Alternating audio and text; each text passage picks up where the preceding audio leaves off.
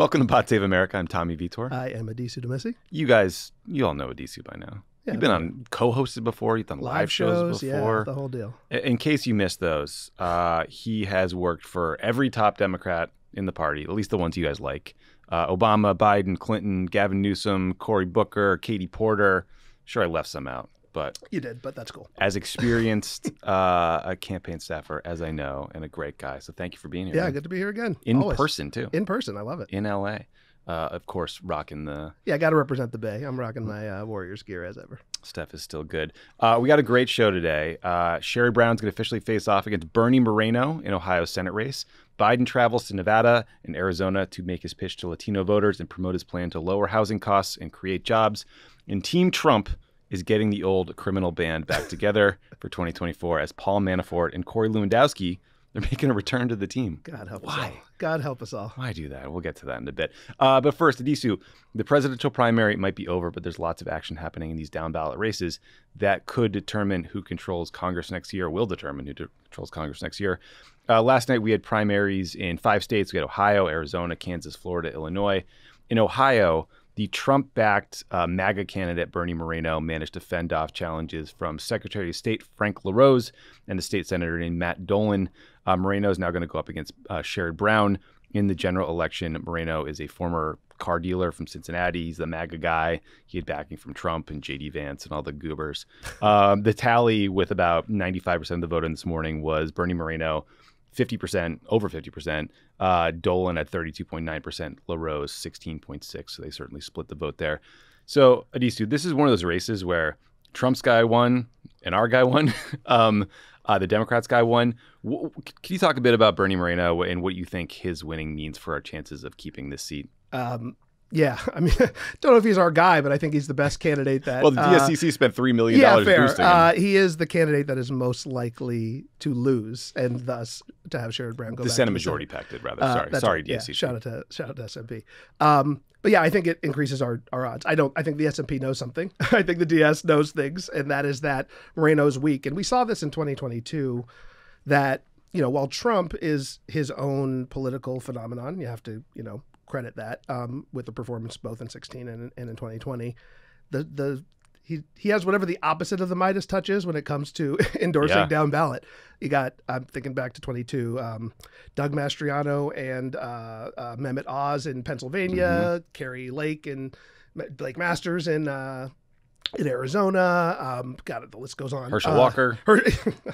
I'd thankfully forgotten about him. Herschel Walker in Georgia, et cetera. They all lost. And I think, the MAGA thing is, it helps Trump, but it hurts everybody else, I think. And it helps Trump only to a degree. And so ultimately, I think Moreno is the weakest candidate that we could have drawn. That said, in 2022, one of the candidates that Trump endorsed that actually did win was J.D. Vance, right? So in Ohio right there. And so Ohio is a tougher state for us, but we've got Sherrod Brown. And I think, with no offense to Tim Ryan, who ran, I think, pretty much a flawless campaign, he was not an incumbent. He did not have decades of statewide name recognition and brand building and all the things that Sherrod Brown has. So bottom line, Bernie Moreno is for a national abortion ban. He's for repealing the ACA. He is everything that we hate in many of the other senators that are there in the Republican caucus. And he has the MAGA stain on him and a tough primary he just went through with a lot of negative ads dumped on his head. So is it going to be easy? No. But did we draw the best candidate that we possibly could? Yes. And I think Sherrod has a real chance. Ohio's a tough state. Tough state. But the DSCC put out some attacks early on Moreno. He also opposed the existence of the minimum wage, apparently. Yes. He refused to pay employees overtime and shredded documentation about it when challenged. He's an election denier. He called the J6 defendants political prisoners. And there was this late-breaking AP Reports scandal about Moreno. So the AP reported that in 2008, someone using Bernie Moreno's work email I saw this. created and authenticated an account on a website called Adult Friend Finders, who was seeking men for one-on-one sex while traveling. Geolocation data says this account was set up in Fort Lauderdale, Florida, where Moreno's parents owned a home at the time. The account name was his first name and his birthday. Why does it matter?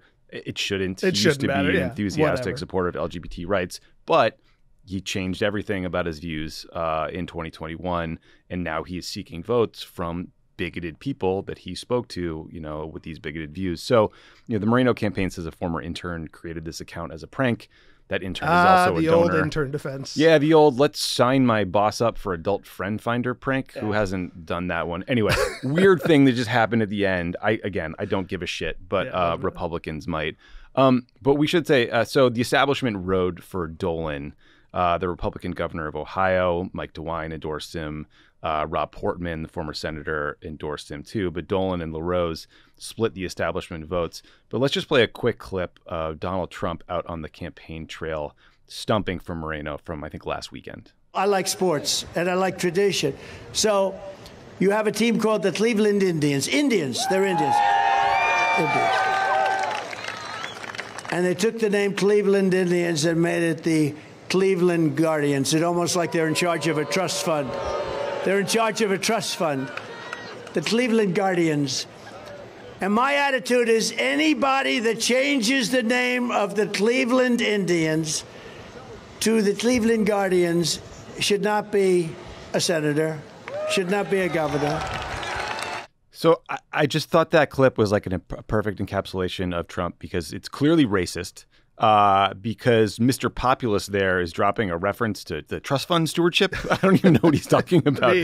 But also at the end, he seems to maybe forget what Moreno is campaigning for. So just vintage Trump right there. Yeah. I mean, look, he's it is part of the appeal of Trump to the Republican base that he just sort of says whatever the heck comes to mind.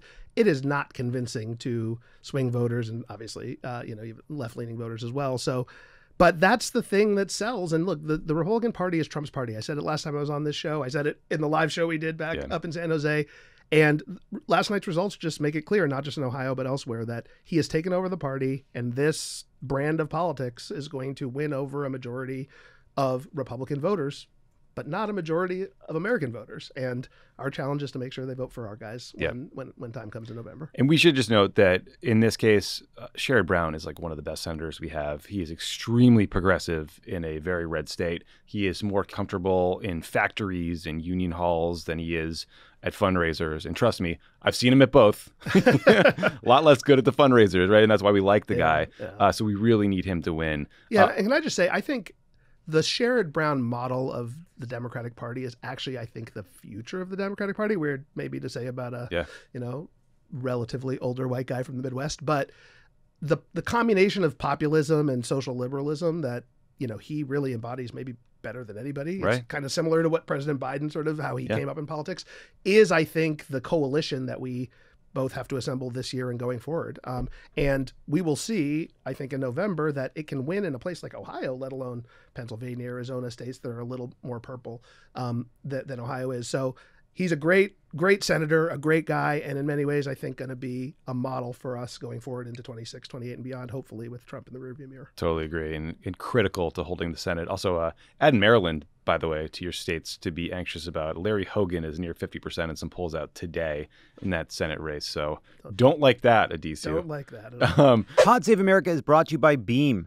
Do you have trouble sleeping or staying asleep? Mm-hmm. Boy, do I. Do you wake up the next day still feeling tired? Every day of my life. Always. Introducing Beam's Dream Powder, a science-backed healthy hot cocoa for sleep. Other sleep aids can cause next-day grogginess, but Dream contains a powerful all-natural blend to help you fall asleep, stay asleep, and wake up refreshed. Now available in delicious flavors like chocolate peanut butter, cinnamon cocoa, and sea salt caramel with only 15 calories and 0 grams of sugar. And today, listeners get a special discount on Beam Dreams Powder, their science-backed healthy hot cocoa for sleep with no added sugar. Better sleep has never tasted better. The numbers don't lie. In a clinical study, 93% of participants reported Dream helped them get better sleep.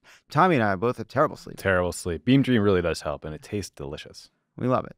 And if you want to try Beam's best-selling Dream Powder, get up to 40% off for a limited time when you go to shopbeam.com/crooked and use the code crooked at checkout. That's shopbeam.com/crooked and use code crooked for up to 40% off. So a couple other races we should mention. So there were special elections in Ohio's 6th district and California's 20th congressional district to replace retiring Republicans, including Speaker Kevin McCarthy. Hilariously, Vince Vaughn falling on his face here in California. So the Trump-McCarthy-backed candidate for McCarthy's seat didn't get to 50%.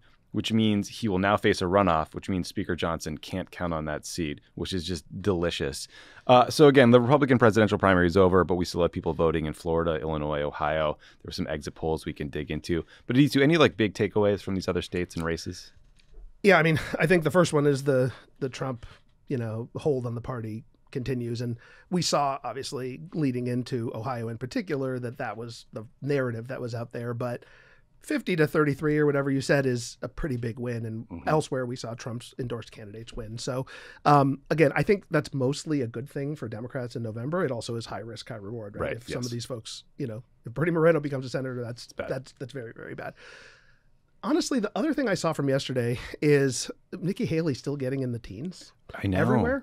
Everywhere, including Kansas. Including Florida, where like she dropped out before voting even started. And it's not, DeSantis only dropped out, a month before her and is not getting nearly as much vote in his home state, let alone in these other states. And, everyone is talking about how, and rightly so, how President Biden needs to consolidate the Democratic Party. But we consistently have now seen over the last month that Republicans, a good 10, 20% of Republicans are coming out to vote in a primary that is over to express their displeasure with their candidate more than what is happening with President Biden. And so it's an undercovered story. I think it's interesting to see if that continues as the Haley dropout becomes further in the rear view. But I even saw exit polls yesterday from Ohio that showed that 10 to 15% of Republican primary voters might not vote for Trump in the general or might vote for Biden. And so, that's Ohio's one thing, right? Is it going to be on the map in the fall?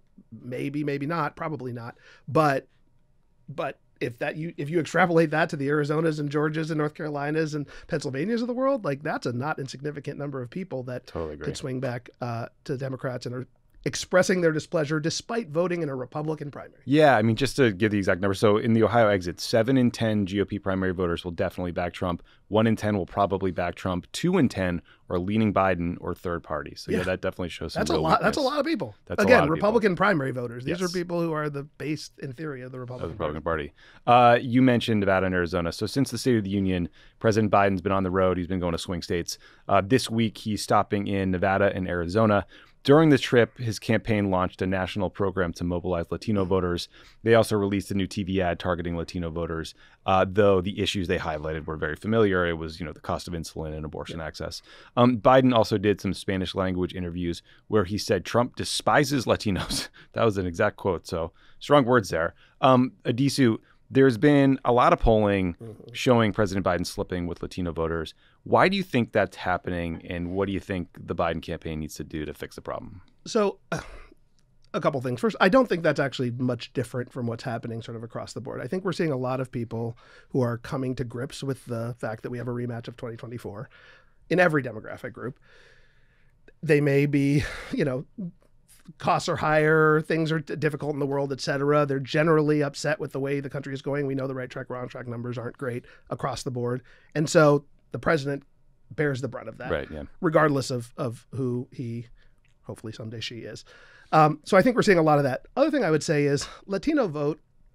I think about this a lot, not just with the Latino community, but particularly with that community, is almost like a phrase that doesn't mean anything, because a first generation Cuban American in Florida and a third generation Mexican American in Nevada, like I know they're Americans, and I'm sure they have other cultural similarities, but like they're so different. Yep.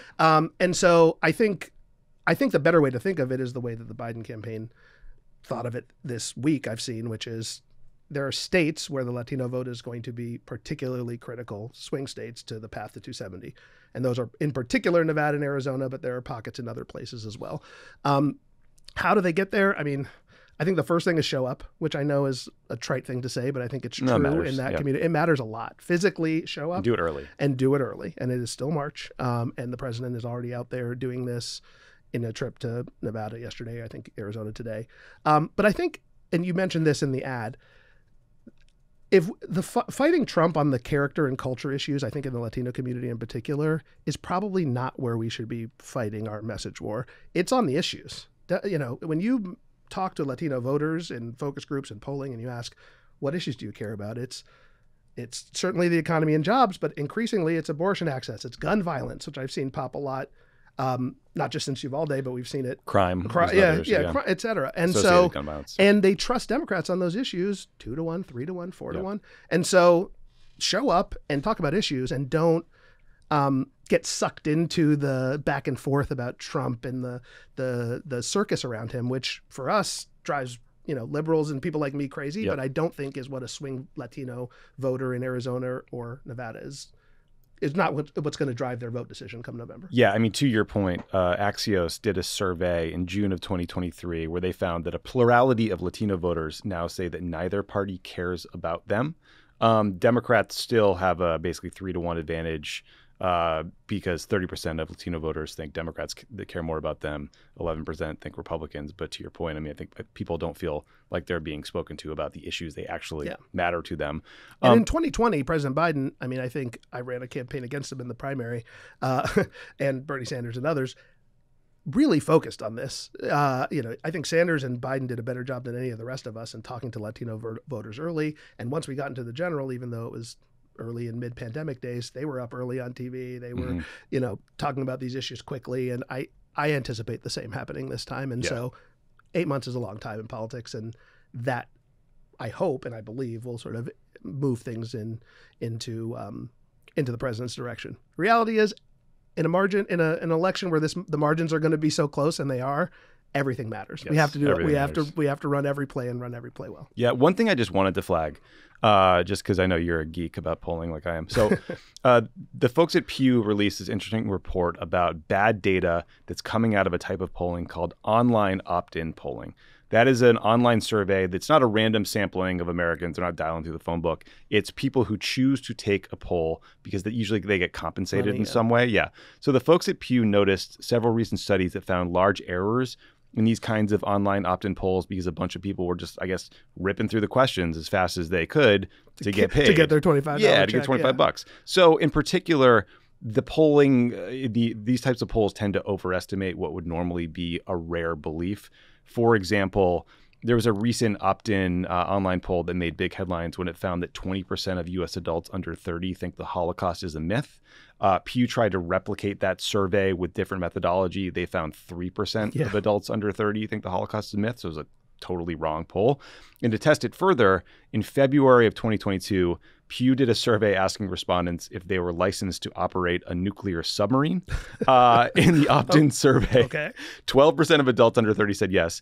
24% of Latino respondents said yes. In reality, statistically, 0% is the answer. So what does this mean? We don't know. Yeah. It doesn't necessarily mean that young people are the ones skewing these polls or that Latinos are. It could just be like everyone taking them as lying. Yeah, it's true. I mean, if you offer an incentive, I mean, it's the downside of offering an incentive. People, it doesn't really matter. You're not offering them an incentive for the result. You're offering them an incentive for participating. And if all you have to do is click, click, click, click, click, that's probably what's happening. Is click, click, click, click, click. But it's part and parcel of the broader issue, which we've been talking about since 2016 about polling. It is becoming more difficult.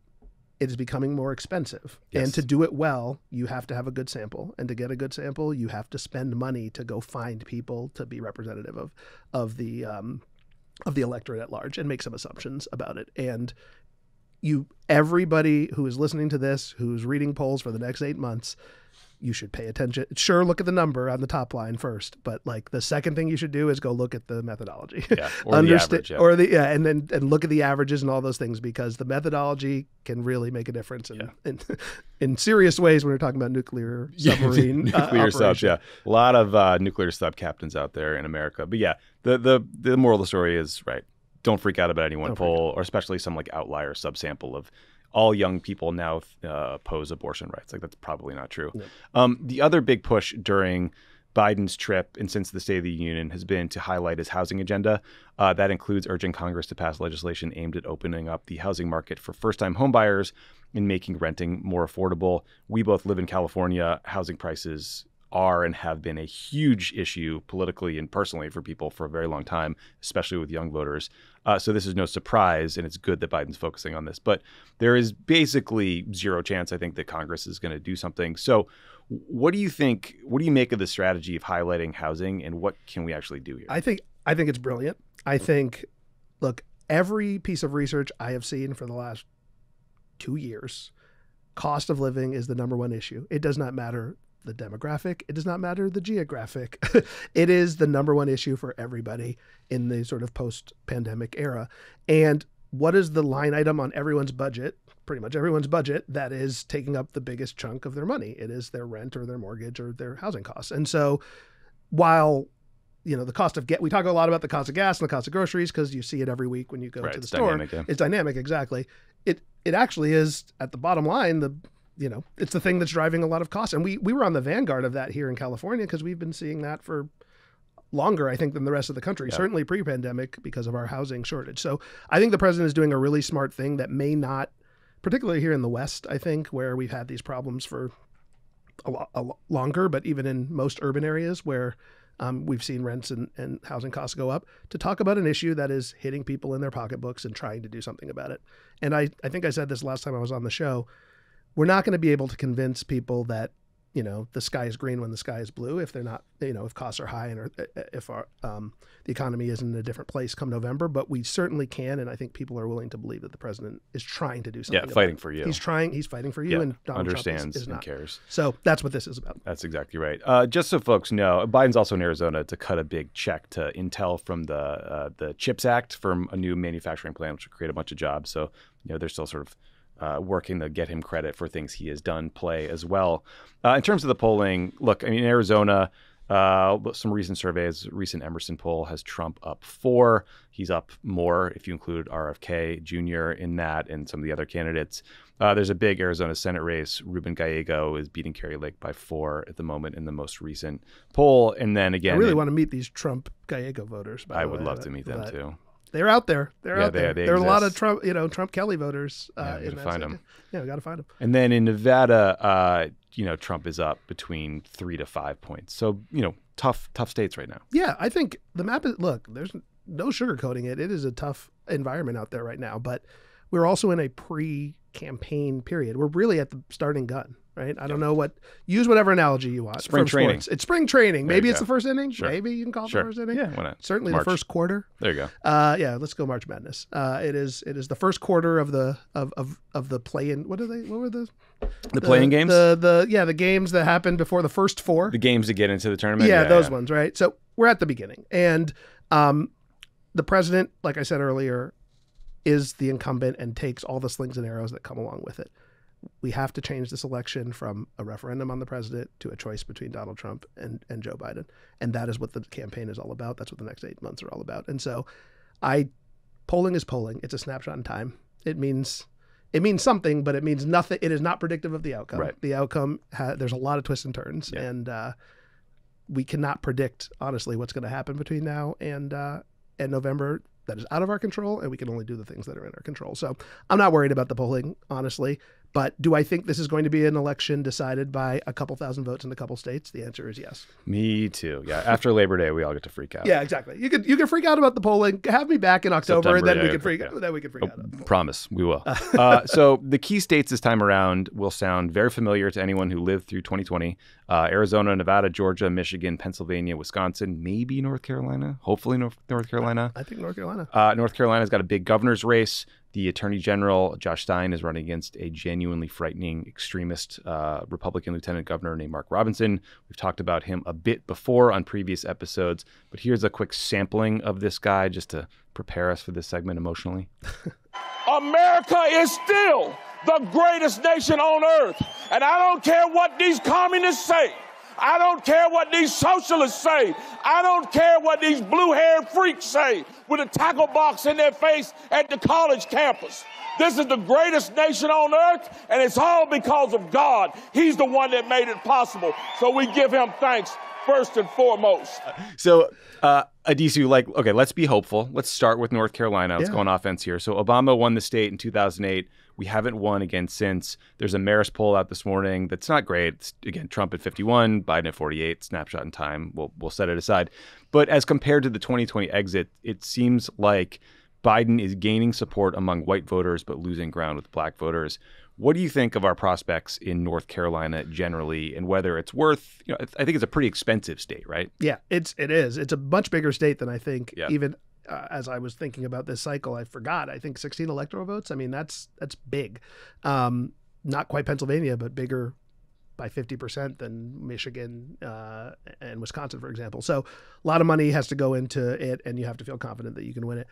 I definitely think it's on the map. 100% think it's on the map. I think whether Robinson's lunacy helps drive people into the Democratic camp, I think is an open question. I don't think it's a certain thing, but the map is wide right now, I think, because 51-47, right? Again, snapshot in time, whatever it might be. That's in play, right? It's not out of touch or out of reach, I should say. And whether it be North Carolina, Georgia, I also think it's true on the other side, right? We have to make sure we keep an eye on the Minnesotas and Colorados of the world that could fall the other way. But I think North Carolina is squarely in the battleground map. I think Georgia is squarely in the battleground map, and there are going to have to be some tough decisions from people over the Biden campaign and others come the fall about resourcing, right? And this is where everybody talks about fundraising, vote save, all the things we're doing. Like, those are, when you're a campaign manager and you sit down and the rubber meets the road and you say, okay, I have X amount of money to invest in X amount of places. That X number gets bigger if you have more money. It gets smaller if you have less. And so it's going to ultimately be a resource decision. But of the 8 states that could tip this election, North Carolina is one of them. Yeah, and you have X amount of candidate time, and you have to decide where that person goes. So we mentioned the governor's race. Mark Robinson, the lieutenant governor, the Republican, he's a genuinely frightening person. He has a history of posting anti-Semitic conspiracies. He said the film Black Panther was a plot by agnostic Jews and satanic Marxists. Did not know that. He wants to erase boundaries. Effective then, because I really enjoyed it. It's a great movie. Yeah. He thinks church and state should be synced up. No boundaries there. Well, like, this guy, look, he's dangerous. And it's, in my view, another reason I hope the presidential will actually invest in North Carolina to at least to boost Stein. But he's so extreme. He's made so many outrageous comments that he's Trump-like. It can be kind of hard to know, like, where to shoot at, like what things to focus on. What do you do with a guy like this? That's a good question. I said this earlier. I don't think that Trump is a replicable model. I think Trump is one of one. Yeah. Oh yeah. Most famous person in the world. And I think about something Chris Christie said back in 2015. I'll never forget it, where he said, "I didn't realize I was going to be running against 15 years of The Apprentice." You're right. And not just, Trump the candidate. And I think that is, or something along it was something like that. And that's what Trump is. It's not just the politician Trump that came down the escalator in 2015. It's everything that preceded that. Mark Robinson doesn't have any of that, right? And so I think you go straight at the extremism. I do not think that swing voters or, moderate, independent, whatever you want to call them, voters in North Carolina are feeling the Mark Robinson thing the way they might feel the Trump thing, because, again, there's more to Trump than just the last 8 years in a lot of their minds in terms of his brand. So I think you go right at it. Still think you can't avoid talking about the bread and butter issues, as it were, but I think he is so far out of the mainstream and so not well defined in the electorate that you can run right up the middle and we could see a Mastriano Shapiro, which is the Pennsylvania governor's race, where Shapiro won by 15 points. Right. Yeah. And Robinson really liked to post on Facebook, which I think he probably regrets. Yeah. 2 quick things before we go to break, Addisu. First of all, do you like soccer? Love soccer. Okay. I got a new You'll podcast never walk out. alone. Thank you. I'm a big Liverpool fan. Oh, you're a Liverpool guy? I sure am. Okay. Someone made me, Roger Bennett from Men in Blazers, my co-host in the series, made me like Everton, and that has not gone well. I got a series out. It's called World Corrupt. It's our 2nd season. We are focusing on how Saudi Arabia got the 2034 World Cup, how they are pouring money into the Premier League, into the Saudi League, and just like fundamentally changing the entire sport of soccer. It is a lot of fun. We're doing 4 special episodes. It's on the Pod Save the World feed. You can get it now. Check it out. I will listen. There's lots of fun jokes and banter and, soccer British content. accents. Yeah, British accents. Also, some great news. So you've heard us talk about our Vote Save America anxiety relief program, raising a bunch of money for great organizations. That includes organizations like Down Home in North Carolina and Western Native Voice in Montana. They hit 100% of their end-of-month fundraising goals because of you, the listeners. We supported Power to the Polls in their efforts to engage 50,000 voters in Milwaukee. And we supported Ohio Organizing Collaborative's efforts to register 250,000 new voters in Ohio. So thank you to everyone who contributed. Help us keep that momentum going. Go to votesaveamerica.com. Consider making a recurring monthly donation if you can. Gives everybody certainty, and it helps us fund these great organizations. Paid for by Vote Save America, votesaveamerica.com, not authorized by any candidate or candidates committee. Pod Save America is brought to you by Field of Greens. If you blend it, they will come. Love it. Yeah. Field of Greens is one of the easiest things you do every day to kickstart your health journey. It's literally 1 scoop a day, and it tastes great. Love a little lemon lime in my smoothie. Just blend it in there, protein powder, peanut butter, banana, something like that. It tastes delicious. It's great because you get all your veggies in one serving. You blend it up. It tastes good. Get some little pep in your step. It's all good. Here's what others are saying about Field of Greens and why it's so great. You get way more energy throughout the day. You sleep better throughout the night. You have healthier hair and skin. It helps with digestion. And you feel better and healthier overall. That's why Field of Greens is radically different. Each organic fruit and vegetable was medically chosen to support heart and vital organ health. You can trust Field of Greens to help keep you healthy. You'll love this product, but for any reason you don't love it, they offer a 100% money-back guarantee. Pod Save America listeners get 15% off your first order, plus free rush shipping. Visit fieldofgreens.com and use the promo code CROOKED. That's promo code CROOKED at fieldofgreens.com. Fieldofgreens.com, promo code CROOKED. Speaking of Georgia, Georgia's looking a little tougher. Again, another Marist poll out today. It's Trump winning 51% of the vote. 51 Trump, 47 Biden. Again, snapshot in time. RFK Jr. isn't on the ballot yet in Georgia, but Trump also wins if you include him. So it's clear that RFK Jr. is not helping Biden anywhere. Marist write-up of the poll notes that Trump is gained with younger voters as compared to the 2020 exits. That seems to be a trend we're seeing in a lot of places. What do you think is going on in Georgia? And do you think it's still like a top swing state this time? I do. I think it is different because there's no Senate race on the ballot. There's nothing else on the ballot. Yeah, no Warnock. No Warnock, no Ossoff, no Stacey Abrams. And that, you know, Amanda Littman talks about reverse coattails and run for something a lot. And I think that there is something to be said about that, particularly with Warnock as an African-American, you know, from Atlanta, and how he, I think, helped Biden in 2020. But I do think it's still squarely in the battleground map, similar to North Carolina. If I'm being honest, Pennsylvania, Wisconsin, Michigan are still the blue wall, like they just are, and they're also, I think, the states that probably Biden is currently strongest in. Yes. And you win Pennsylvania, Michigan, Wisconsin, and New Hampshire, and I think the Omaha congressional district, and you get 270 electoral votes. I'm not suggesting that is the only path, right? Yeah. But it's probably the path of least resistance right now. And so I think that I would put the Arizona, Georgia, North Carolina, the other swing states that Biden may have won, some of which he won in 2020, in a second but close second tier. Right. So like a 1A. Yeah. So you mentioned Michigan, Wisconsin, Pennsylvania. So you're right. The best state for Biden in the RCP polling average at the moment is Pennsylvania. I think it's tied basically. He's down like 0.6. Then it's Wisconsin, then Michigan. There was a Quinnipiac poll the other day that had Biden down about 3 points in Michigan in the head-to-head, and down 5 if you include RFK and other candidates. Biden has gotten some good news recently in terms of endorsements from labor unions. He was out on the picket line. But like, what do you think? I agree with you. These are like the blue wall states. What do you think he needs to do to win these voters? Same as what he's been doing. I think, Pennsylvania in particular, I think it means a lot, obviously, to the Bidens and to the president big time. Personally. And he has a sort of unique connection, I think, with Pennsylvania.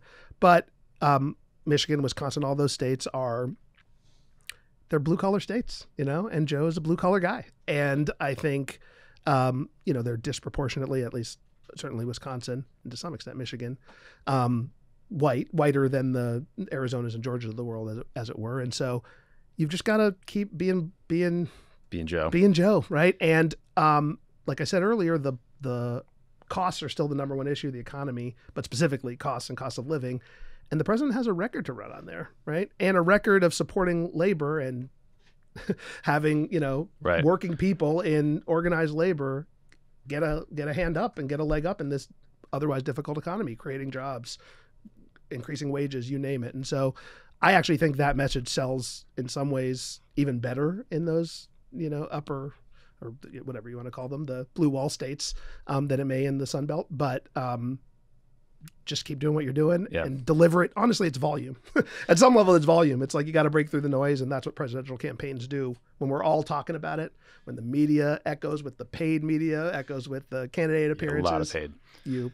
Well, in the Trump strategy seems to be a couple parts. It's one, he's just using immigration to demagogue issues. He's trying to use immigration to split off Latino, Black, and labor voters from the Democratic Party. He's overtly saying that, Biden's bringing them in to take your job. So that's one piece of it. And then, today, actually, Biden rolled out a new rule to ensure that all new passenger cars and light trucks sold in the U.S. are electric or hybrid by 2032, something that Gavin Newsom has actually led on here in California. Obviously, that's hugely important for climate change, but Trump is trying to use that as a wedge issue to say, people don't want these electric vehicles. They don't work. We don't have plugins for them. He's going to tank the auto industry. That was the bloodbath comment. Needs to call his buddy Elon, but yeah, that's a conversation for another But day. Are you worried about that? I am. If I'm going to be honest, I am. I think, because again, the margins are so close, right? And Trump is what Trump, I think, is best at in some ways in politics is driving a wedge, right? He really understands that, this is the issue that touches the hot button. He always finds it. He finds it, and he just digs in and he demagogues it, and he finds a way to get attention for himself, which will amplify it to the conversation we just had. And so I am worried about it. And I think there's an anxiety in the country, right? And that is the interesting thing about this race is that despite that anxiety, it's not really a change election. It's like a stability election. People want to feel like things are okay, an order election a little bit. They're getting better at least, Yeah, but Trump is going to try to make it a change and anxiety election, and that means he's going to keep demagoguing that stuff. And so I don't know what we can do other than counter it with our own message on whether it be immigration or the jobs that come with the green economy and what have you. But it is definitely going to be a sort of clash of strategies and a class of messages, and may the best, hopefully, liberal Democrat win. Yeah, exactly. You mentioned anxieties. My anxieties are two things that are sort of writ large. One, there's a national poll out today by Ann Seltzer, who's the Iowa pollster, who's like the best in the business. The take home is Democrats have lost the enthusiasm advantage we had prior to 2020.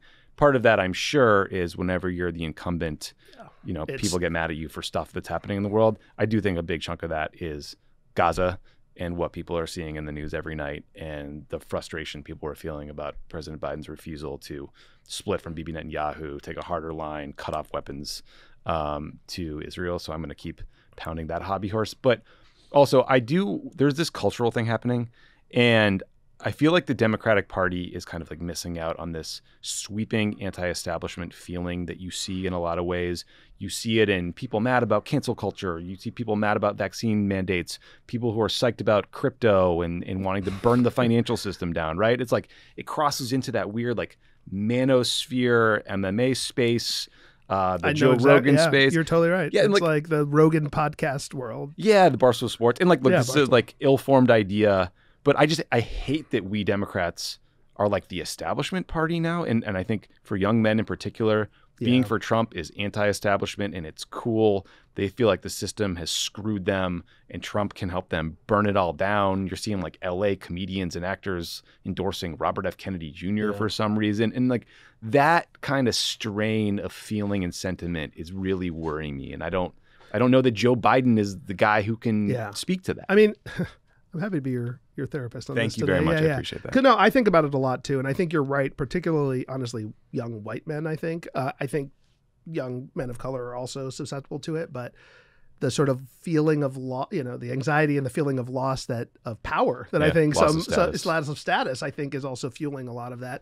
And look, the president is the president, first of all. So it's really hard not to be the establishment when you sit in the White House every day. And he's been around for a long time, right? So it's going to be hard to be the insurgent when you are sitting in power. It should be hard for Trump too, but somehow he pulls it off. But I do think here would be my number one pushback on all of that is the populism. The villains are actually the corporations who are taking advantage of us. Mm-hmm, the elites, the people who are partially responsible for the high costs that we're seeing out there that are gouging us and taking their sixth home in whatever San Tropez instead of, and while workers, are on the line working harder for less. And I've seen UAW President Fain and others sort of really harp on this, and the president has leaned into it too. I think we have to have our own villain, I guess, is kind of what I'm saying. And I think that is every story has to have a villain. And that is the actual villain, but I also think the one that is the most, the big pharmas and big oils is the one that is the most authentic to who Joe Biden is and who Democrats are at this point in time. And so we lean more into that and associate Trump and the Republican Party with that, which voters are, I think, inclined to do. They're still the party of big business, I think, in the minds of most voters. It will help us push off as, in our own anti-establishment. I mean, I think some of those big pharma companies paid $0 in taxes last year because of the Trump tax cuts in 2017, and that's just a story we haven't And Joe told. Biden beat them, and now we have insulin at $35, right? That is a story that fits into a 30-second ad and is a real, I think, can be really effective with those people who might otherwise be disillusioned for whatever reason. One place Biden is winning big is in this fundraising race. He raised more than $53 million in February, and now Biden and the DNC have $155 million on hand. The Trump campaign and the RNC have $40 million on hand at the end of January. I don't believe they've reported their February numbers yet. Maybe I'm wrong. But so as we speak, Addisu, the Biden campaign, they're putting ads on TV. They're opening offices in swing states. I think they just opened like 40 plus offices in Wisconsin. Just remarkable and early. They're investing in staff. The Trump campaign and the RNC, they're paying off legal bills. They're installing Lara Trump to run the RNC. They're doing a red wedding for the rest of the staff. The Republican state parties in Michigan and several other states are just a fucking disaster. Like election deniers and insurrectionists leading them.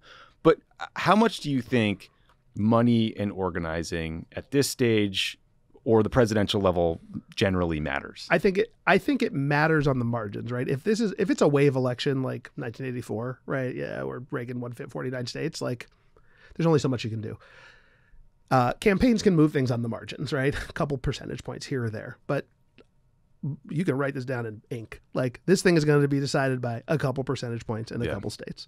And so it really matters. And I think in addition to having the bully pulpit of the White House as a huge advantage, the money and organizing and the sort of the fact that the Democratic Party, despite our challenges and our divisions inside, like we kind of got our shit together right now, like as best as you possibly can. Yeah. Certainly, if you compare us compared to the other side, right? And so it's a good thing. It is definitely a good thing. Is it going to be dispositive? I don't know, right? But I'd rather be us than them. Yeah, me too. Just to put a little more meat on this bone. So the New York Times says that outside groups have pledged over $1 billion to help Biden's reelection. There was some strategists in this article that said they think the full total of outside money just for Biden could hit between $2.5 and $3 billion. And we're talking about like the League of Conservation Voters pledged $120 million. The Biden campaign itself expects to raise and spend $2 billion. The Future Forward Biden Super PAC reserved $250 million in ads. It's just like the list goes on and on. It's a staggering amount of money. Yeah, we'll see if it all happens. But I think, these pledges don't always come true. I mean, we'll see. I think have me back on December and we'll see, what happens. But I think that, first of all, there's well-intention behind them. Second of all, some of them are real, right? We've seen reservations already go up. But it really does matter. It's hard. I came up through field. Like I'm an organizer at heart. My first 10 years of my career, I was grinding it out in field offices in Hammond, Indiana, and God knows where else, West Des Moines, Iowa. But I do think that as the media environment has fractured so much and people get their news from so many different sources, the importance of both individual contact and paid media has actually gone up, and both of those things cost a lot of money. And so do I think that $3 billion is, I hope if somebody told me that $3 billion is actually going to be spent on Biden's behalf, like I could sleep better at night about the results in November. Again, not necessarily dispositive, but it would really help because it's hard to communicate with people. Even in organizing, it's hard, right? It's hard to get people to answer the phone or to answer the knock at the door these days. It's hard to get media in front of them because they're not necessarily watching broadcast television or cable. They're watching streaming, or maybe they're watching YouTube, or maybe TikTok, they're watching TikTok, which you can't advertise on. So we need as much resources as we possibly can so that we can reach people in any number of different ways. It's not just going to be broadcast television like it was even probably 20 years ago, right? Yeah. Where it's just like, just pile money on TV and like you see the numbers move. Yeah, the other sort of near-term advantage is, normally after a tough primary, the campaigns try to mend fences. Biden did this with Bernie Sanders in 2020 and everyone else was running against him. Trump is just not even trying. He's still attacking Ron DeSantis with his nicknames. Poor Tiny D. Yeah, he's telling Haley voters that they're blacklisted if they give her money or they're not welcome. I mean, look, the cynic in me worries a bit that we're just a polarized country and eventually we sort into camps. But I don't know. It's a weird, right? It is weird. It's textbook Trump. I mean, like we said earlier, 20% of Ohio voters are thinking about not voting for their party's nominee. Ohio Republicans are thinking about not voting for their party's nominee. So I do think people come home at the end, particularly in presidential campaigns, Democrats and Republicans. So I wouldn't put too much stock in it. I don't know. What do you think? I think it's wishful thinking that a Republican in Georgia is going to vote for Joe Biden. Hardcore Republican mad about a voter primary. Because they're mad about a primary. Yeah. Exactly. One thing that does worry me, though, about the Trump team this time around is his campaign has been far better run. They've organized well. Their negative campaign against Haley on Social Security was really effective. And they've done it with less money. They've done it with a lazy candidate. They've done it with a candidate who's in courtrooms all the time. So it's impressive. But those of us who miss the chaos and incompetence of the 2016 team. Guess what? And of course, they did win. But they're bringing back Paul Manafort, Corey Lewandowski. Manafort was Trump's campaign chairman. He was convicted of felony bank and tax fraud and at one point employed a Russian spy at his polling firm. Don't forget about that. Trump pardoned him. Corey Lewandowski was Trump's first campaign manager. He was accused of physically assaulting a female journalist and eventually pushed out of that job. More recently, he was pushed out of a pro-Trump super PAC after the wife of a donor accused him of making unwanted sexual advances. Why bring these guys back? What is happening here? The guy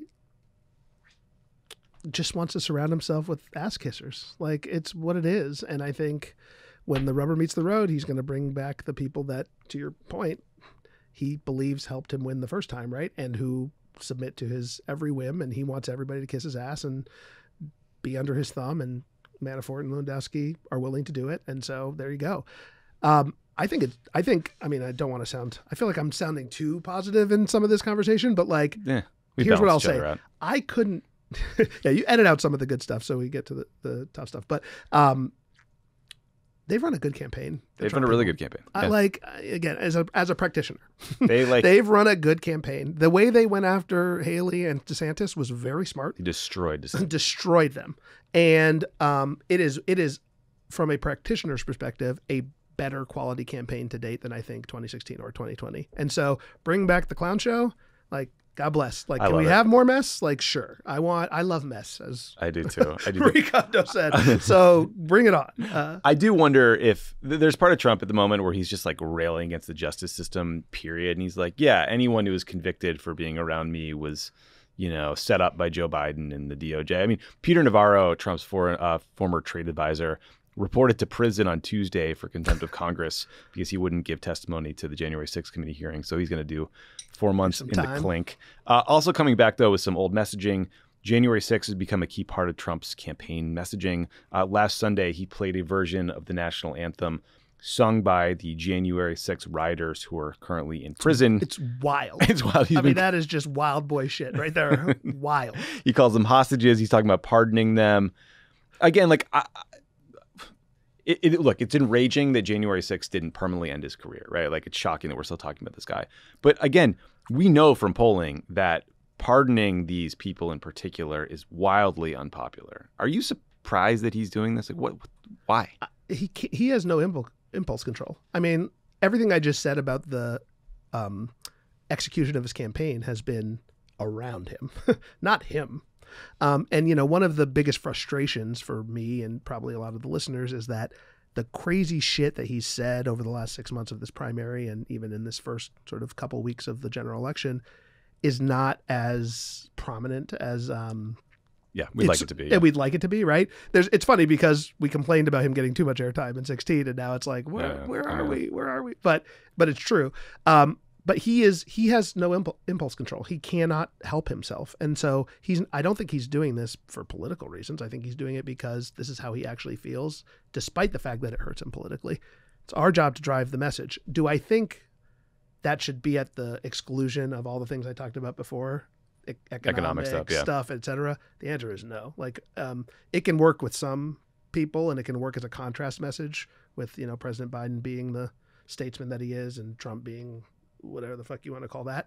But the core of the message, I think, still needs to be, I am trying to make your life better with real things like insulin for $35 and healthcare costs are down. And like, it might be tough right now out there, guys, but like, I'm on your side, and this guy is on the side of, that's where you might be able to reference it, right? This guy's on the side of insurrectionists and corporate robber barons. Yeah, no, I agree. I think, the Biden message will probably likely be what he's done and what he wants to keep doing and how he's fighting for you. And then all that super PAC money we talked about earlier, I hope to God they are cutting ads with Mike Pence saying he's not going to endorse and talking about January 6th and just reminding people of the horror of that day, because it is shocking to me what we're able to memory hole in this country within days, if not weeks. But I still think that, I don't know, I think back to where I was on January 6th, like sitting on my couch. I was going to say, I remember it well. 13 months in a row, tweeting, screaming at the Twitter machine. Yeah. But I do think it horrified most of the country. It did. And I think, but you're right, the memory hole thing is super real. Like, voters do not have memory for politics. They don't remember who is president, who... all sorts of things, right? And I don't blame them. They've got more important things to think about on a daily basis, but it's our job to remind them, right? And that's what we got to do. And luckily, the whole world is going to turn its attention to this competition come the fall, and that's where it's all going to shake out. Most of the country right now is like, what? Yeah, they're gearing up for March Madness, just like me. Yeah, me too, man. Addisu, thank you so much for coming in, for doing the show. This was a blast. And we're going to take you up on this offer to come back. Yeah, I really many more times. I honestly regret that decision. Yeah, no, I'm just kidding. No, I'll be back. You're not leaving this room. All right. Take care, man. Thanks.